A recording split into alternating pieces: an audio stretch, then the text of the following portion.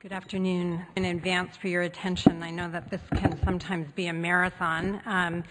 It's a lot of information to cover, even for each speaker, let alone all of you. I'm happy to stay around in the back of the room during any other breaks if people have questions for me that I don't cover during this talk. There have been a few minor changes in the slides from what's on your in your handouts, but nothing substantial. I'll try to point those out along the way. So I'll start with neuroblastic tumors. We're going to be talking about neuroblastic tumors and renal tumors this afternoon. Neuroblastic tumors are a brinal malignancy that originates from the neural crest tissue of sympathetic nervous systems. This category encompasses everything from benign tumors, ganglioneuromas, all the way to malignant tumors, neuroblastoma. Neuroblastoma is the second most common solid neoplasm in childhood and accounts for 8 to 10% of all pediatric tumors. It is the most common tumor in children less than 1 year of age. The epidemiology is pretty simple. It occurs in young children, median age of 19 months. There's a slight male predominance. There doesn't appear to be any ethnic predisposition, although there are studies now that show that African Americans and Native Americans do worse overall. The boards wants you to know the cytogenetic and molecular genetic abnormalities, both for these tumors as well as the renal tumors. And I tried to divide these into what is known for germline genetic abnormalities as well as somatic abnormalities. So for neuroblastoma, the most important are the familial neuroblastoma. Familial neuroblastoma is a syndrome that's been well reported for decades, occurring in about 1 to 2% of neuroblastomas, but it was really only in the last 15 years that the genetic predisposition for this has been identified. And it includes two genetic abnormalities that accounts for nearly all of the familial neuroblastomas. The first is germline aberrations in the anaplastic lymphoma kinase gene. These children have neuroblastoma, but no other genetic abnormalities that are known. The FOX2B germline mutation is different in that it occurs in children with neurocystopathy syndrome. So these children have central hypoventilation, Hirschsprung's, and neuroblastoma, or any of the two together. Other germline mutations are noted here. I'm going to kind of breeze through these just in the sake of time, but they are in your handout.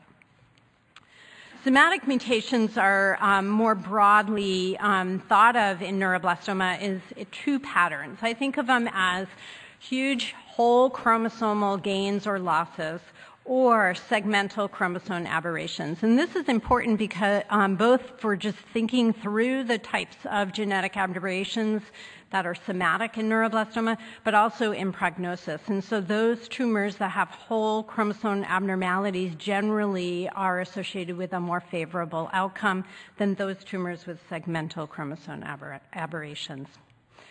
So within the somatic aberrations, I also like to think of gains or losses. So everyone in this room would know about MYC oncogene amplification. That's the most common genetic abnormality in neuroblastoma. It occurs in about 20% of children, but in those children with high-risk disease, it's more like 30 to 40% of children. It's defined as greater than 10 gene copies of NMYC, and as I stated, is associated with higher disease stage and worse outcome. Other aberrations include aberrations in the ALK gene, so similar aberrations that are seen in germline mutations are also seen as somatic mutations in neuroblastoma. Amplification of the ALK gene occurs in about 2 to 3% of tumors and sometimes can be amplified concurrently with the MYC gene, since they are very close in proximity on chromosome 2. There are also activating point mutations in the tyrosine kinase domain of ALK, occurring in about 10% of neuroblastoma. And then the third most common or third most important gain is gain of 17q, although the actual gene associated with that gain is unknown at this time. Loss of genetic material, there's quite a few. The most common ones that we see and are reported are chromosome 1p, 11q23, and 14q32. 1p is more commonly associated with NMYC amplification, while 11q is not associated with NMYC amplification, nor usually is chromosome 14q loss. Other rare mutations are now being reported in neuroblastoma. Most of the time, we don't see genetic abnormalities in neuroblastoma, but the more commonly ones that have some ramifications on prognosis or patient cohorts include two abnormalities recently described in the telomerase pathways, the ATRX and the TERT. ATRX is very interesting in that the majority of adolescents who have neuroblastoma have ATRX mutations. It is very rarely found in young children with neuroblastoma. And then there are also mutations in the ARID1A and 1B in chromatin remodeling. Okay, so moving on, the boards would like you to recognize pathologic features of neuroblastoma tumors. These are small round blue cell tumors. Depending on the type of neuroblastic tumor, you will see varying degrees of neuronal differentiation, but Homer-Wright rosette patterns is classic for neuroblastoma. There will also be varying degrees of stroma and Schwannian intermixed with these neuroblasts in the various neuroblastic tumors. And then finally, varying degrees of mitosis and karyorrhexis. So these are some examples of neuroblastoma. Here you see a very differentiated tumor with large neuronal type cells. Here is a poorly differentiated tumor, much smaller, round blue cell tumors with less of a background of neuropil, and very undifferentiated, so no evidence of ganglion differentiation. And here you see many mitotic indexes. And this is an example of a Homer-Wright rosette pattern of a bone marrow metastases in neuroblastoma. Oops, sorry. Okay. See if I can make this go. Maybe not.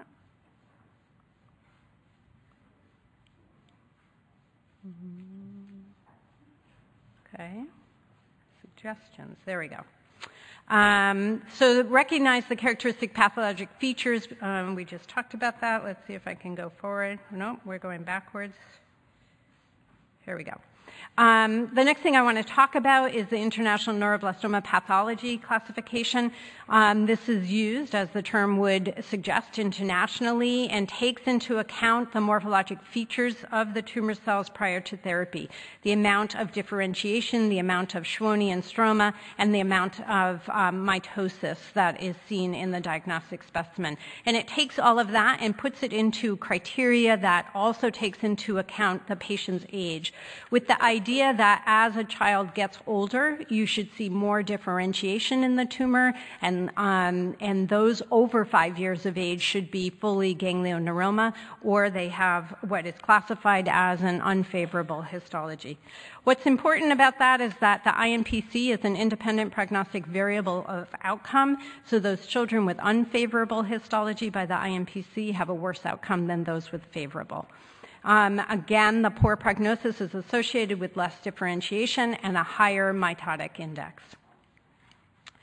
The clinical presentation of neuroblastoma is very heterogeneous. It goes from everything from a tumor that could be metastatic, goodness gracious, sorry, to liver and skin nodules that spontaneously regresses, to very aggressive disease with widespread metastatic bone and bone marrow involvement. So therefore, the clinical presentation can be anything from coincidental finding to those who have severe symptoms based on their metastatic or primary disease. So the relationship, oh goodness gracious. The clinical findings of neuroblastoma are really related to where the tumor is. So tumors associated with primary site or nodal metastatic disease, as listed here, with common ones to remember of abdominal distension, Horner syndrome from satellite ganglion involvement of neuroblastoma, or paralysis from spinal cord compression. There's symptoms associated with metastatic disease, which is important to know that children with very aggressive neuroblastoma many times present febrile, very ill-appearing, without any discrete focal symptomatology. Those patients with bone or bone marrow disease can have diffuse bone pain, and then the classic raccoon eyes for the predilection of the orbital bone being involved with neuroblastoma.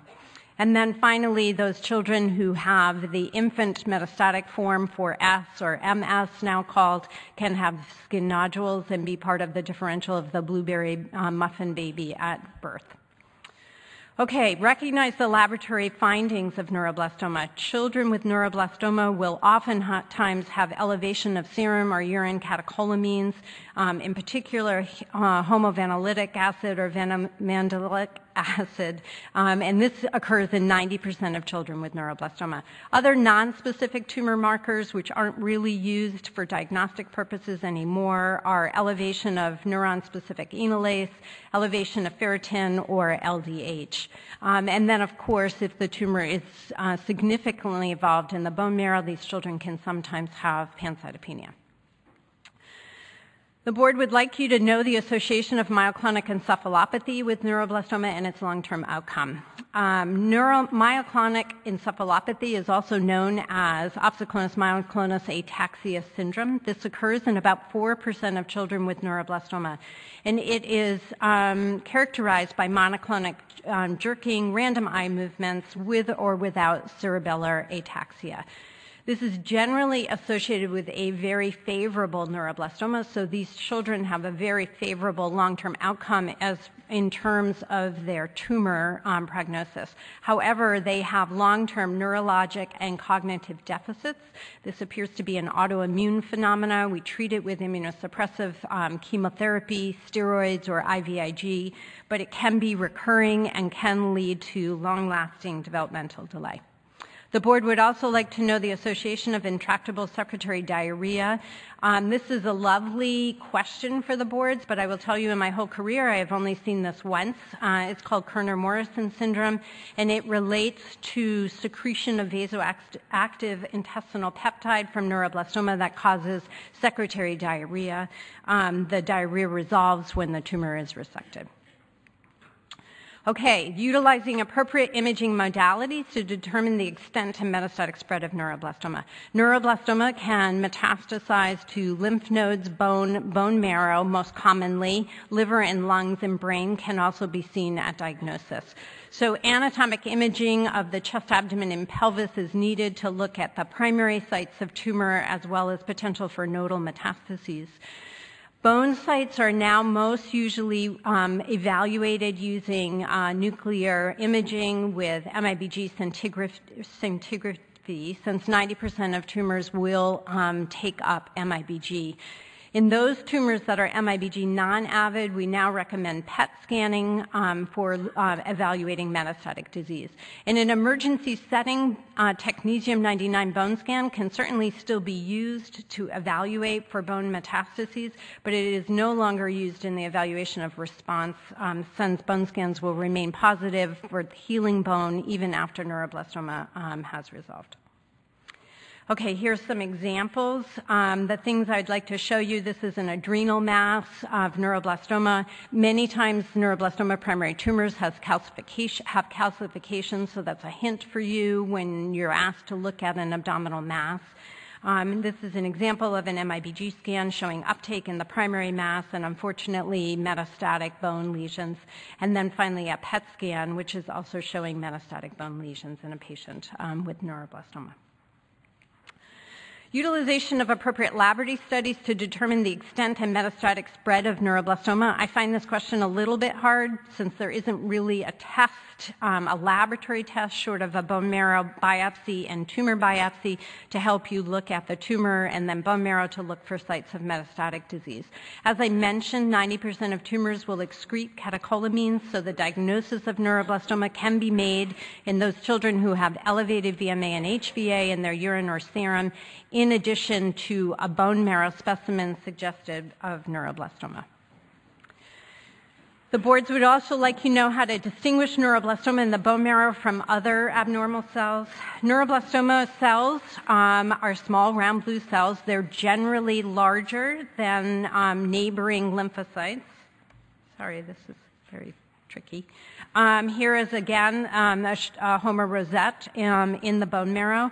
Neuroblastoma in the bone marrow generally is cohesive clumps of cells. They can either be in a Homer rosette or have this paving stone pattern that's depicted here with a path of cells all clumped together. Very rarely can they be uniform cells, and in extreme cases, the bone marrow can be completely replaced and can be erroneously thought of as acute leukemia instead of neuroblastoma. The clinical variables that are important for neuroblastoma are age, with 18 months as a cutoff for prognosis. Those with older than 18 months do worse. Stage, so those with more advanced stage do worse. The staging system is evolving for neuroblastoma, so you could be asked either about the International Neuroblastoma Staging System on the boards. It's important to know this is a surgically based staging system. So stage 1 is completely resected. Stage 2 is incompletely resected with ipsilateral lymph nodes. Stage 3 is incompletely resected or not really able to be resected, biopsy only, or contralateral lymph nodes. And then stage 4 is metastatic disease. Stage 4S is a special form of metastatic disease that occurs in infants that only has generally skin and liver involvement with just a small amount of bone marrow, if at all.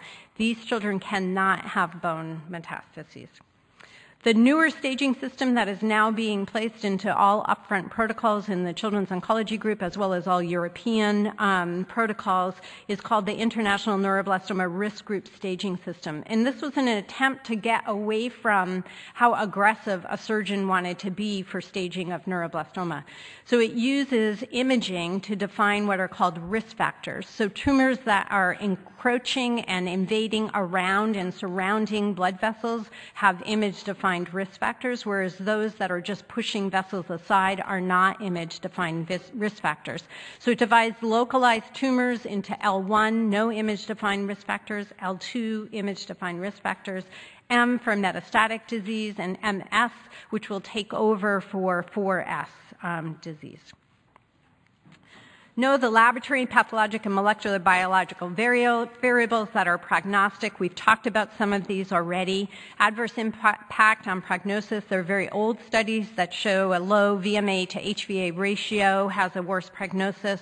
NMIC amplification, unfavorable INPC, the evidence of segmental chromosome aberrations within the tumor, and then in infants, the evidence of tumor diploid DNA content, which may be just a surrogate marker for tumor segmental chromosome aberrations, are all worse prognosis.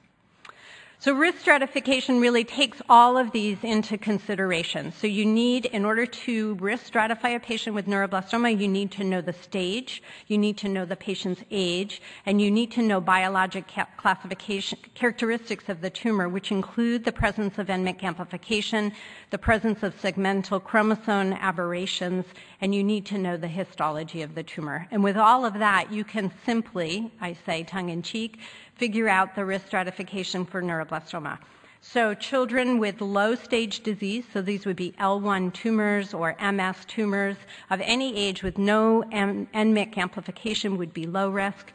Intermediate risk would be local regional patients who have no evidence of NMIC amplification, or babies less than 18 months with metastatic disease with no NMIC amplification. And high-risk disease would be those children with NMIC amplification or those children with stage 4 disease who are over 18 months. The caveat being that some children in the local regional disease who are over 18 months who have unfavorable histology have a worse outcome, and depending on where the child is born, North America or Europe, are treated either as intermediate risk or high risk. But if you take these general principles, then we can divide children into these three categories, and you can see there's a marked difference in outcome for those who have high-risk disease versus those who have non-high-risk disease. There are two risk classifications that are out there. One has been published in JCO about 7 years ago, which is the International Risk Group Classification, and takes all of these factors that I just told you and puts patients into varying risk groups. This is important to realize that this is not for treatment assignment. This is really a tool for the international community to be able to say who are the patients that we are treating on various treatment protocols. Within the children's oncology group, we have a risk stratification that mirrors the INRG risk classification very closely, with the exceptions of some of the patients I just talked about, the local, regional, over 18 months with unfavorable histology, where they are treated as high-risk disease. So the difference is that the COG risk classification is your treatment assignment, not just a tool for comparing across clinical protocols.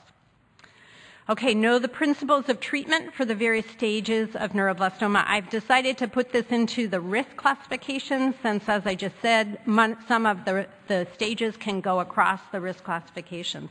Low-risk disease is a highly curable form of neuroblastoma. Surgery is the mainstay of treatment, and we are now investigating whether observation alone for some of these very small tumors or tumors in infants can be a mode of therapy, since some of these tumors may spontaneously regress. Complete resection is not mandatory, so even if only partial resection, again, since we believe that many of these tumors will regress on their own, is allowable. Chemotherapy and radiation are really reserved only for acute life or organ-threatened symptoms or at the time of recurrence. Principles for intermediate risk, again, this is a group of patients who do extremely well. There is a small risk for progression, but usually that's non-metastatic, and the overall survival for this group of patients remains greater than 90%. Surgery is generally used for biopsy to obtain biologic information about the tumor and is not needed for complete resection. So again, complete resection is not mandatory in these non-high-risk patients. When chemotherapy is used, anywhere from 2 to 8 cycles have been used depending on whether there's presence of segmental chromosome aberration. Overall, the outcome remains excellent despite whether you use 2 cycles or more cycles of chemotherapy, and really it's a response-adjusted type of therapy with more cycles being used to obtain at least a 50% regression in the size of the tumor. Radiation is not used routinely, but reserved for those with acute life or organ-threatening symptoms. For instance, someone who has severe spinal cord compression who might not be improving with their initial chemotherapy. Principles of high-risk therapy, this is much different than the other forms of therapy. This is very aggressive, multimodal therapy, which I like to think of in 3 phases. There's an induction phase with multi-agent chemotherapy, stem cell collection, and surgery. There's a consolidation phase that includes myeloablative therapy and post-myeloablative therapy, external beam radiation therapy, regardless of the extent of resection. And then post-consolidation therapy that includes biologic response modifiers, isotretinoin, as well as immunotherapy. The role of surgery in neuroblastoma is to initially confirm the diagnosis and obtain those important biologic factors that I've already gone over, and MYC, histology, and the presence of segmental chromosome aberration. Primary tumor resection to achieve at least a 50% reduction in the tumor mass can be used for lower intermediate risk tumors, but complete tumor resection is required for high-risk neuroblastoma.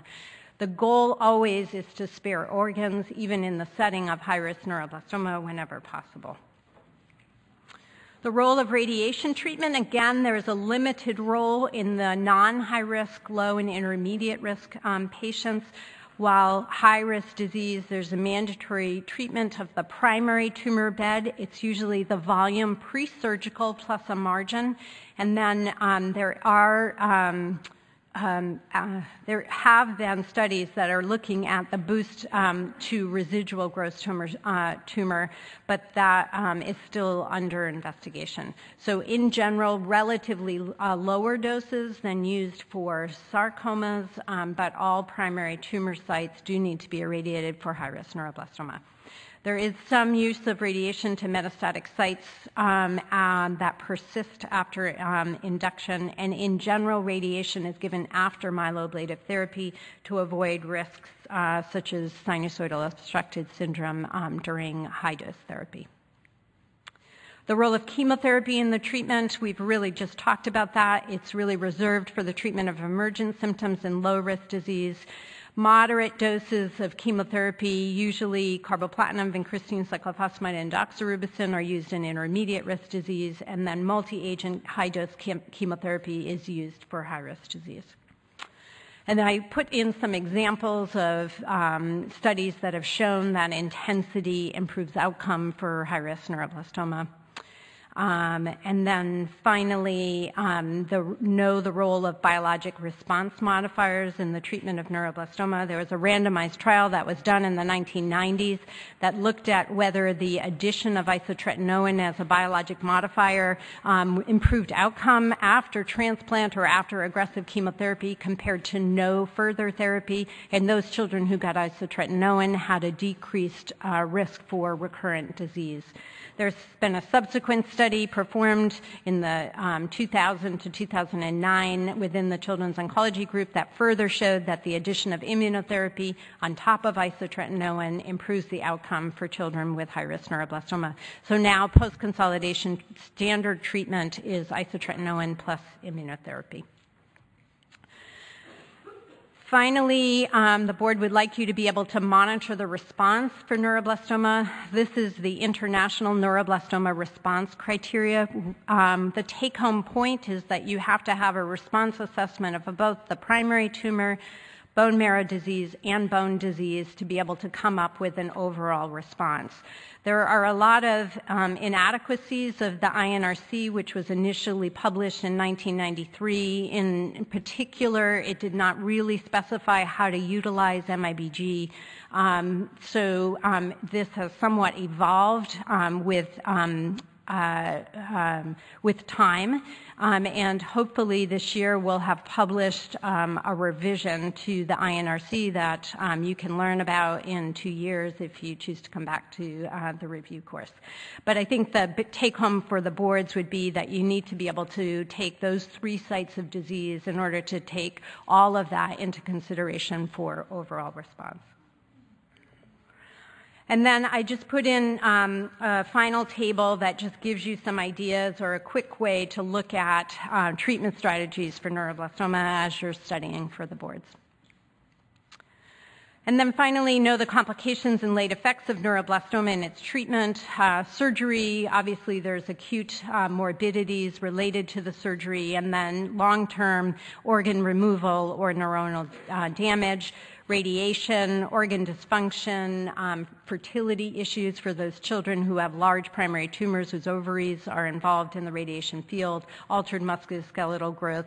Chemotherapy, autotoxicity is a big deal in children with high-risk neuroblastoma since the therapy is very platinum heavy, and currently about 50% of children with high-risk neuroblastoma treated in North America require hearing aids after treatment.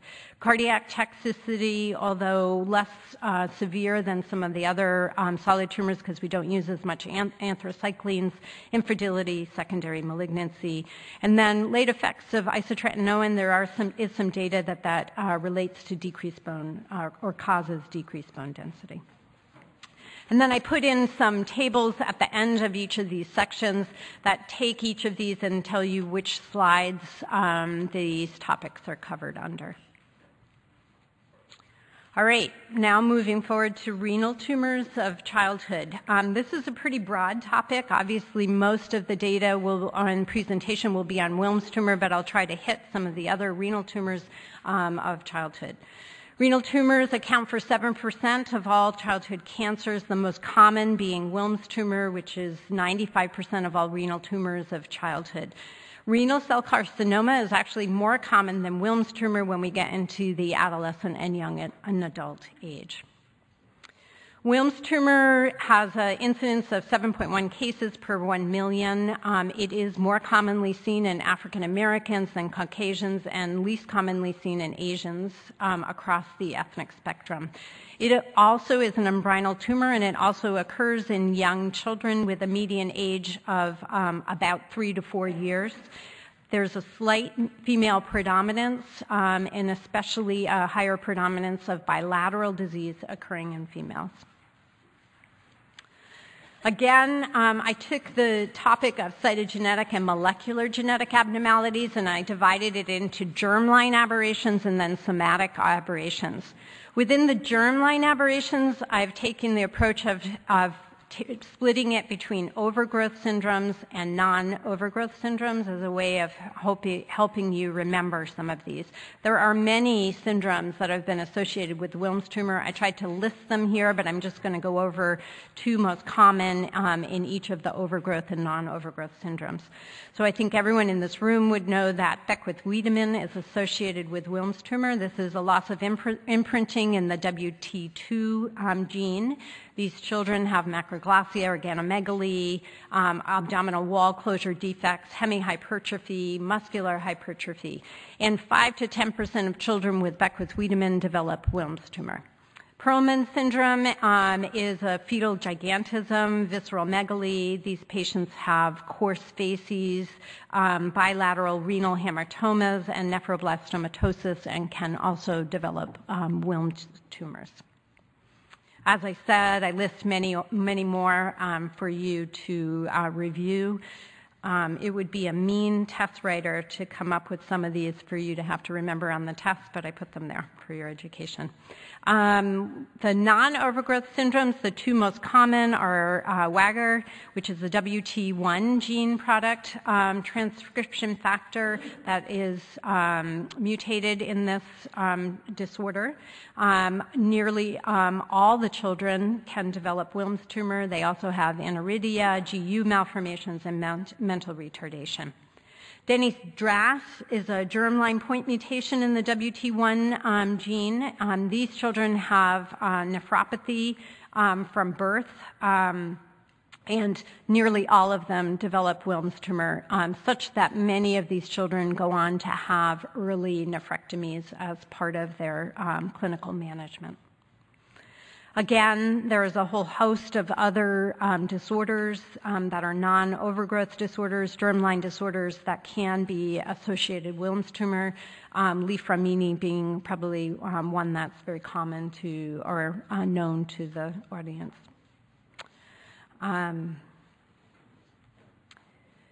In renal cell carcinoma, there are also germline predisposing syndromes, the most common being von Hippel-Lindau and tuberous sclerosis. I would suspect that those might be on the boards and would be good to remember.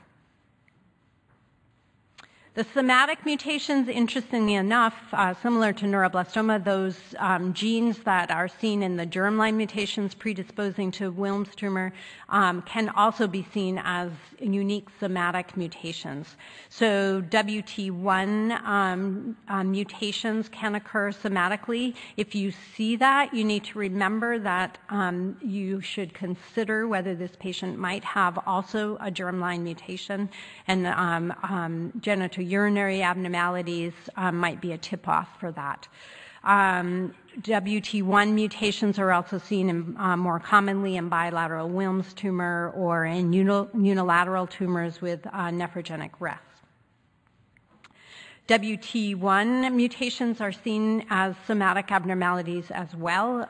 Again, remember that there are germline syndromes that are associated with aberrations in the WT2 gene, and so always consider that when seen on somatic evaluations. And then finally, the WTX on the X chromosome, which is known to play a role in kidney development, can be inactivated in up to 30% of Wilms tumor, and it has not been associated with germline mutations to date. So this is just a pie diagram showing that the most common mutations are WT1, WT2, and WTX, and then there's a whole slew of other mutations that have been described in Wilms tumor. Recognize the pathologic subtypes of renal tumors relative to the primary tumor and pattern of spread. So I'm going to go through this in two different ways.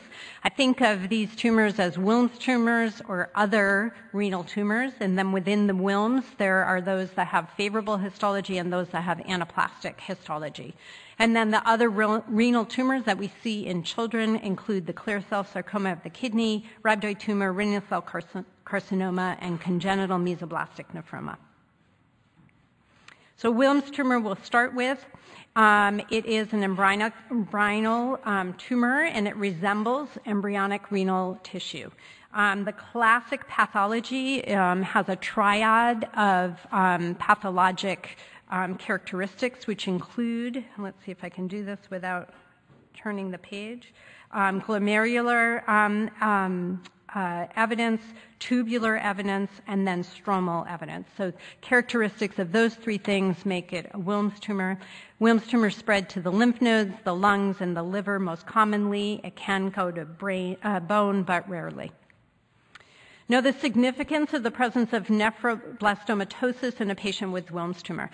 Nephroblastomatosis is nephrogenic rests that are present in unilateral or contralateral kidney. If you just show a pathologist a slide of nephrogenic rests and they don't know where that came from, they will not be able to distinguish it under the microscope from Wilms. It looks the same. The difference is that it hasn't formed yet into a measurable mass on the scan. The prognostic significance is that those children who have nephrogenic rests are at increased risk of recurrence. And so they require longer surveillance up until the age of 8 to 10 for recurrence of their Wilms tumor.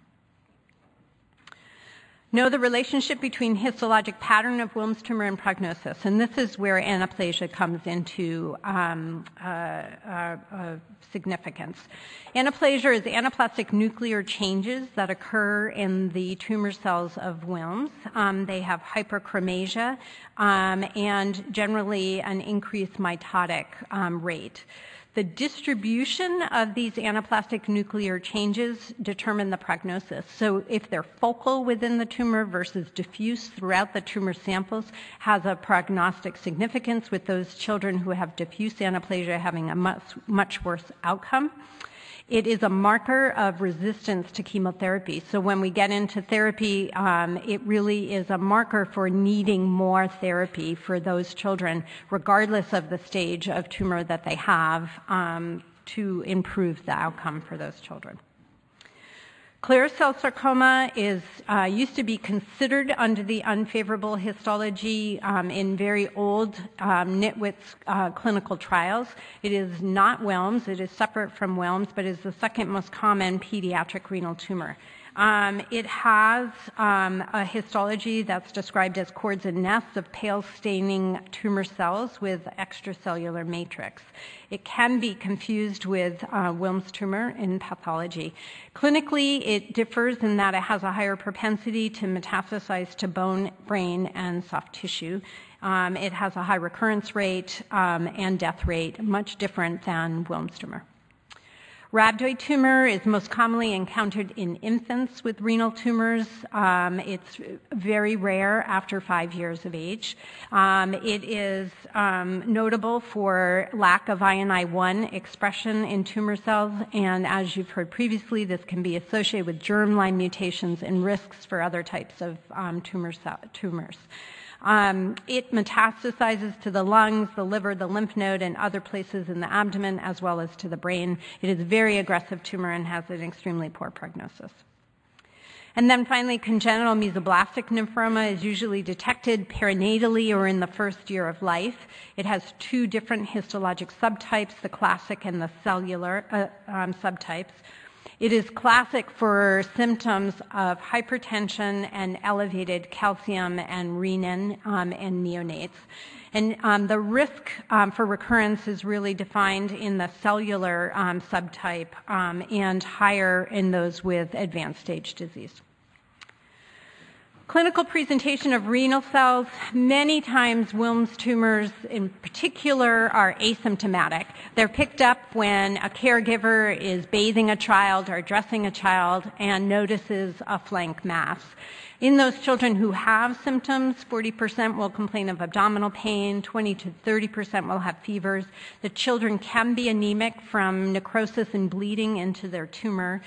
They can also have gross hematuria from tumor extension into the renal pelvis.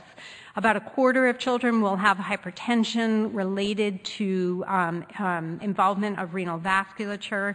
And then in patients with rhabdoid tumors or congenital mesoblastic lymphoma, you can see hypercalcemia. The congenital anomalies associated with Wilms tumor, this really gets back to all the slides on the germline mutations associated with Wilms tumors, but the things that you can see are aniridia, hemihypertrophy, GU malformations, and malformations of any type. And certainly if you see the first three, you should consider workup for the syndromes that we discussed. Isolated hemihypertrophy can be seen with Wilms tumor. And then going along with the whole hypothesis that many of these children may have germline mutations predisposing them to Wilms tumor, children with malformations are usually younger at diagnosis than those without associated malformations. The boards would like you to know the appropriate laboratory studies to determine the extent and metastatic spread of renal tumors. I have to say, I thought long and hard about how to answer this question because there really isn't a blood test that helps you decide if a patient has Wilms tumor, and there really isn't a blood test that tells you whether the child has metastatic disease. But in general, in children who present with renal tumors, you should get a CBC because the child may be anemic from bleeding into their tumor, urinalysis because hematuria may help you know if the tumor is involving the renal pelvis, renal function, liver function, because children can have liver metastases. There is a known association of abnormal von Willebrand's testing in children with with Wilms tumor due to reduced multimer, von Willebrand's multimer plasma concentration. It's interesting because it is a clinical laboratory phenomenon, and these children are generally not at risk for bleeding with surgery. So it is not really a recommended test, but just more of an interesting fact. And then for children with clear cell sarcoma, bone marrow aspirin and biopsy should be done because those children can sometimes have bone marrow metastases. Imaging modalities, as I said, most common sites of metastases are the lung and liver. So anatomic imaging to start with to look at lymph nodes and primary tumor site, ultrasound to evaluate for intravascular extension because many of these renal tumors can grow up into the renal vasculature and up into the IVC. Metastatic disease, lung is a big site of metastatic disease, and so lung CT scans, chest CT scans should be done. Technetium scans for children diagnosed with clear cell sarcoma to evaluate for bone disease, and then consideration of brain MRI, certainly in children with rhabdoid tumor, and consideration for those with clear cell sarcoma. I present here some samples of radiographs of children with Wilms tumor to try to really show that these are tumors that arise from the kidneys. So there's a classic claw sign that radiologists will talk about where there is normal renal tissue surrounding the mass, giving a claw-like effect. Bilateral disease obviously would make you highly suspicious of Wilms tumor, and then examples of pulmonary metastases. The staging for Wilms, stage 1 is confined to the kidney. So the renal capsule is intact, the tumor has not ruptured, it hasn't been biopsied, there's no involvement of the renal sinus vessels, and all lymph nodes that are sampled are negative. That is stage 1 disease. Stage 2 disease is completely resected tumor, but can have regional extension, cannot have lymph nodes involved. Stage 3 disease is a tumor that has lymph node involvement, is taken out piecemeal, has penetrated through the peritoneal surface, or has residual tumor after surgery. And then finally, stage 4 disease are those children with hematogenous tumor spread. So these are children who have metastatic sites, lung, liver, bone, brain, or lymph nodes that are not in the drainage of the kidney, and this occurs in approximately 10% of children with Wilms tumor. And then bilateral disease is tumor in both sides, and this again is in about 10% of children with Wilms tumor and is more commonly associated with children with known nephroblastoma or associated congenital malformations. There is a staging system that is different, used in Europe, and importantly, it is a staging system after chemotherapy, and that would likely be the main take-home point, but I have included it here for you. In general, it's similar to the staging system that's used in North America, but it is performed after initial chemotherapy because surgery is performed after initial chemotherapy. The evolution of Wilms tumor is really one of those success stories in pediatric oncology, and it's really the advent of first radiation treatment and then chemotherapy that have brought us to today's excellent outcome for children with renal tumors. The general approach was really set nearly 2 decades ago for children with Wilms tumor, and everything that we're doing now is really just tweaking this balance of trying to maintain the excellent outcome that we have while minimizing late effects for children with renal tumors. In general, the treatment algorithm is initial nephrectomy followed by chemotherapy, and in some patients, radiation treatment. The role of surgery is paramount in the treatment of renal tumors. Radical nephrectomy with lymph node sampling is advised in the majority of tumors with the hope that there is not tumor rupture at the time of surgery. Hilar and periaortic lymph node sampling is highly recommended, even if the lymph nodes are normal. And then routine exploration of the contralateral kidney is not required. Gross hematuria may make you think of more extension into the renal pelvis or into the ureter, and in those cases, cystoscopy may also be performed prior to attempt at nephrectomy. There are indications for renal sparing surgery. This would be in children who have found to have a solitary functioning kidney. Obviously, you wouldn't want to do a complete nephrectomy in those children. Likewise, in those children with a horseshoe kidney. If you know the patient has a predisposition to bilateral tumors or has bilateral tumors, then renal sparing surgery instead of a complete radical nephrectomy is recommended. Radiation treatment is really recommended only for those children with more advanced stages disease, so stage 3 or stage 4, or those children who have evidence of anaplasia. In children with clear cell sarcoma or rhabdoid tumors, the radiation is required in all stages of disease. This is postoperative flank radiation for the majority of children. Whole abdomen radiation is required if there is rupture outside of the tumor bed.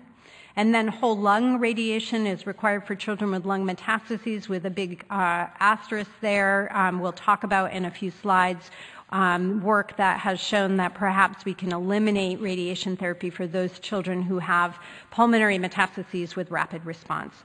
And then radiation really has a limited role in renal cell carcinoma.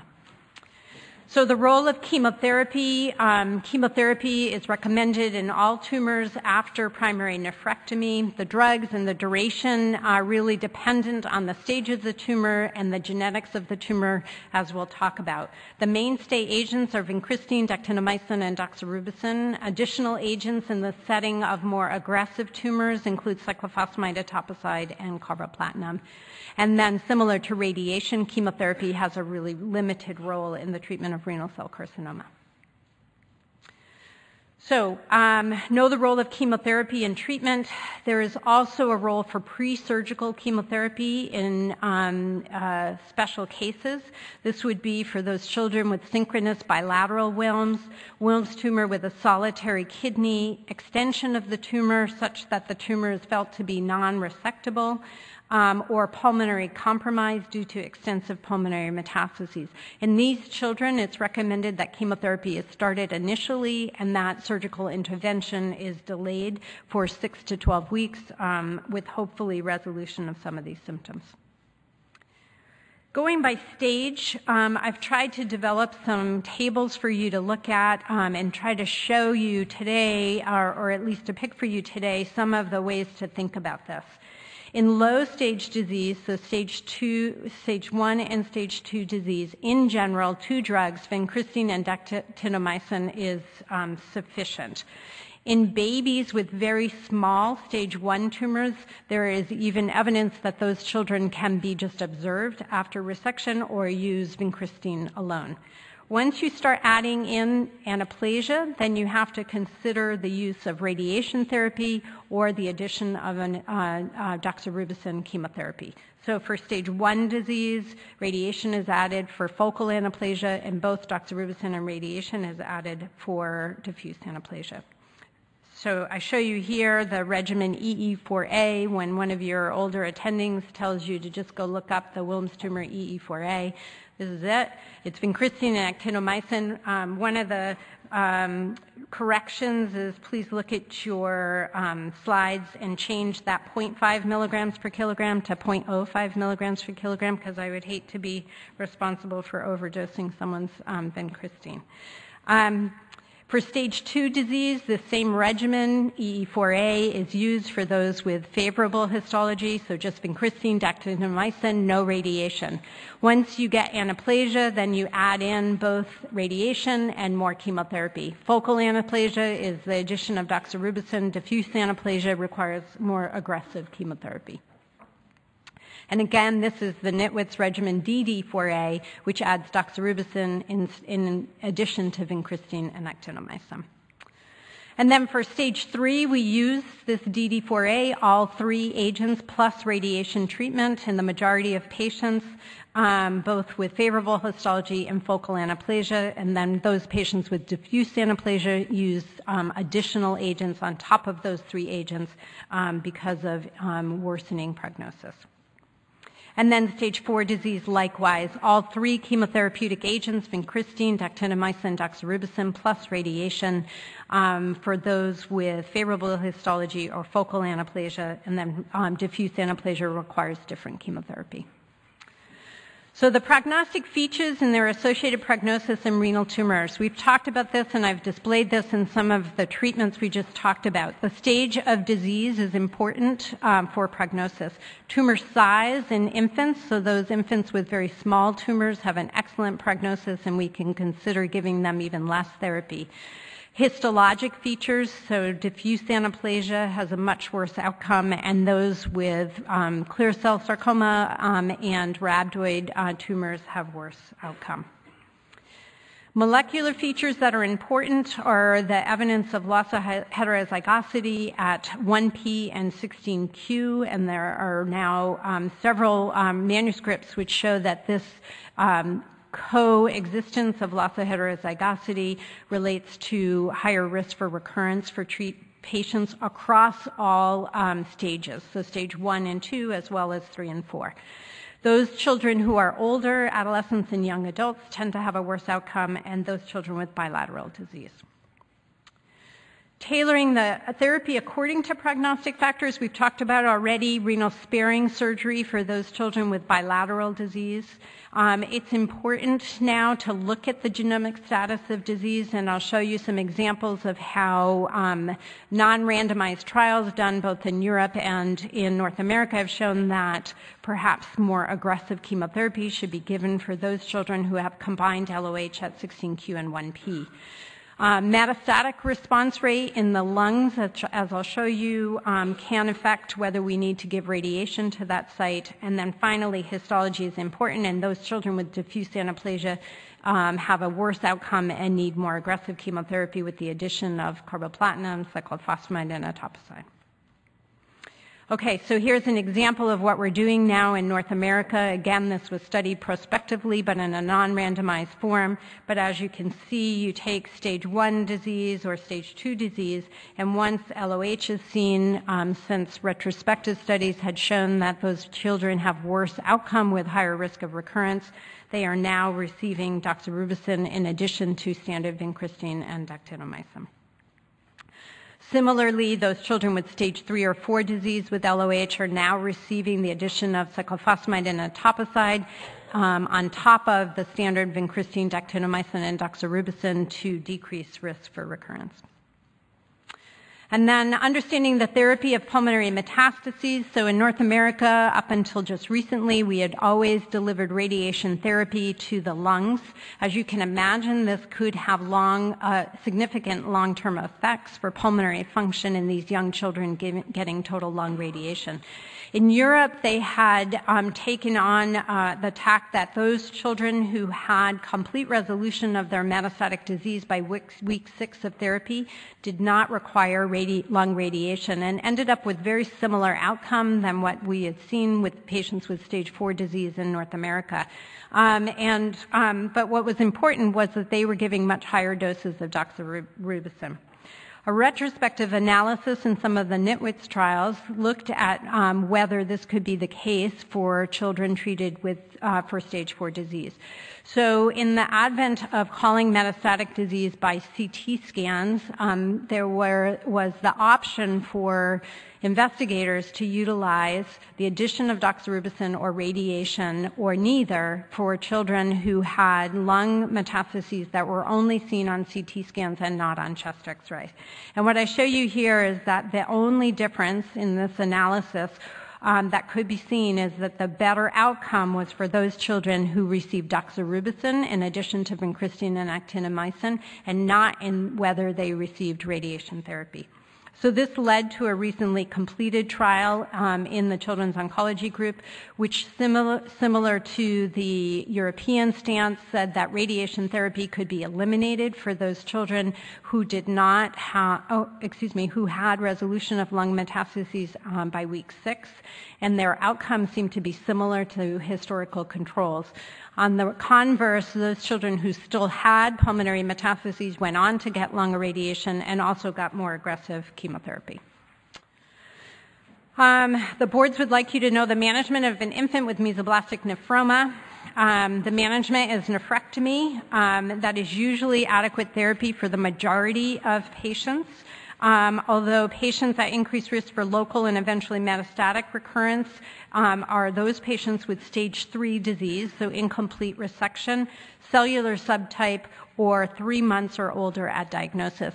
And it is recommended in those children that adjuvant chemotherapy be considered. And then the management of patients with recurrent tumors really depends on the treatment that the patient has received prior to their recurrence. So those children with favorable Wilms tumor who were treated with only vincristine and actinomycin represent about 30% of the recurrent Wilms tumors. Those children can be successfully treated with subsequent surgical excision, subsequent radiation therapy, and chemotherapy that usually takes into use cyclophosphamide and etoposide in addition to vincristine and doxorubicin. Children who received more aggressive treatment, so those who relapse after 3 or more agents, or those who relapse and have anaplasia, have a much worse outcome. And the treatment recommended for those children is much more aggressive. So if you relapse after 3 drugs, then the recommendation is to use alternative drugs, usually cyclophosphamide, etoposide, alternating with carboplatin and etoposide, surgery and radiation treatment. Alternative regimens have included ICE, and there are non-randomized study reports of autologous hematopoietic stem cell transplant for those children with high-risk recurrence, especially those with anaplastic tumors. The complications of therapy are really primarily related to the treatments that we use, so cardiotoxicity for those children who receive anthracyclines, secondary malignancy, hepatotoxicity primarily felt to be due to actinomycin and radiation, infertility, especially in those children who require whole abdominal radiation, and then renal dysfunction, especially in those children with bilateral tumors who have ongoing needs for renal sparing surgeries. And then the complications of radiation therapy are across all types of tumors, and they impact musculoskeletal growth, liver dysfunction, renal dysfunction, and secondary malignancies. And then finally, again, I gave you these tables that take each of the questions from the boards and tells you what slides the information is given to you. I thank you very much for your attention.